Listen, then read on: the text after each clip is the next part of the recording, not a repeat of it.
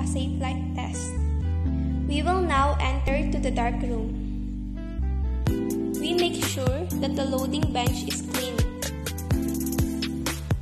Now we proceed to install the standard darkroom Safelight housing at 4 feet high above the loading or working bench. And also check if the darkroom Safelight has 15 watts bulb and filter used. Close all the doors and any windows. Immediately turn off the lights and proceed to the loading bench.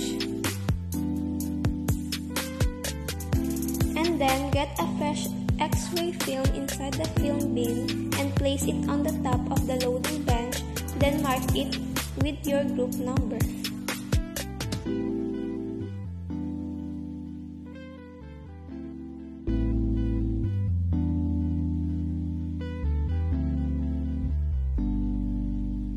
Now, turn on the Safelight and expose the pre-exposed X-ray film for 45 seconds using the interval or digital timer.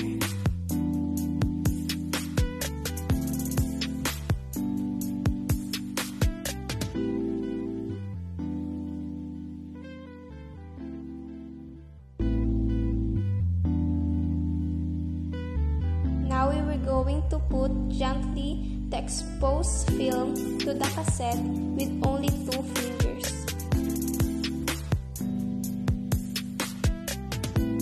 And that's all for the demo today.